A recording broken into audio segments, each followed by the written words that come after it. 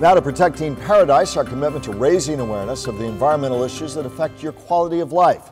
Here in South Florida, a long-standing tradition has returned. We talked about the potential dangers of it a moment ago in another story, but now to those who focus on the Spiny lobster mini-season, which is upon us, but just for 2 days. And as WPTV News Channel 5's Arthur Mondale reports, it's all about staying safe and following the rules.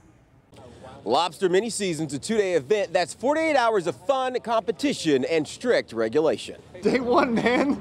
It's day one or bust. The right tools, you need to know where they are, and you have to know how to catch them. It looked like a parking lot offshore as teams of lobster fishermen arrived back to Boca's Silver Palm Park. That's gold. Do you eat everything that you catch?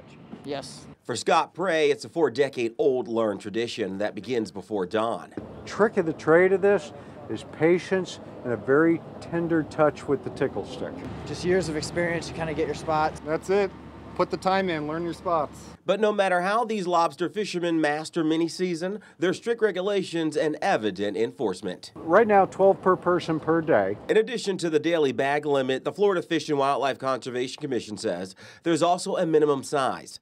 The carapace must be larger than 3 inches, and catching egg-bearing spiny lobster is prohibited, which in turn helps the regular season. This is the proof.